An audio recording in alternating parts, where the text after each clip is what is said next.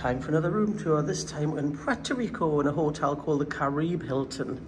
This is actually the second room we've had because the first room was next to the lifts and very, very noisy.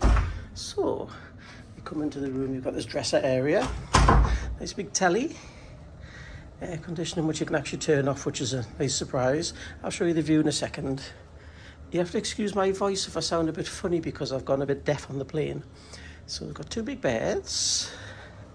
I'll show you what the connectivity is for plugs. Nothing to charge phones with next to the bed. I think it's quite an old hotel that's kind of been done up. It has the vibe of quite an old hotel. I would have given it a more favourable review, but I've just found out how much it cost. So the review's gone down a little bit. So there's a little fridge in there, some cups. You don't get water or anything in the room, even at the price of it. I don't know whether to tell you the price or not. Ask us in the questions if you're interested. It was ridiculously expensive. So there's an iron and an iron board in there, one of those little things to pop your case on. What's on the other side? Probably nothing. Nothing on the other side, just some showers. I'll show you the bathroom. So the toiletries are Crabtree and Evelyn, so you get hard soap, body lotion.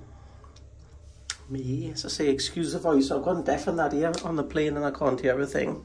So in the shower, there is shampoo, which is meant to be on the wall. It's meant to be on there, but somehow it's come off. Shampoo, conditioner, there's no shower gel, so if you like shower gel, bring your own. Lots of towels, hairdryer, that kind of fun stuff. Coffee, and I think there's coffee and just coffee. I don't think there's anything else. I'll show you the view if I can open the door. Oh, my assistant's already opened it. So as I say, we're in Puerto Rico. We're just about to get on a Disney cruise. So we're here tonight and tomorrow, and then we'll get on a Disney cruise the day after. Excuse any wind noise. The view's quite nice. The weather's not. So say this is the second room we've had because the first one, the noise of the lifts was horrific. If you do stay here, ask to stay away from the room. As I said about the price before, I won't post it here, but if anybody wants to know the price, let me know. But it's absolutely ridiculous. It's worth about a quarter of what it cost. Anyway, I'll go back inside and I'll finish the video off. The view is quite nice. It's warm and humid, but it's going through a little bit of a storm.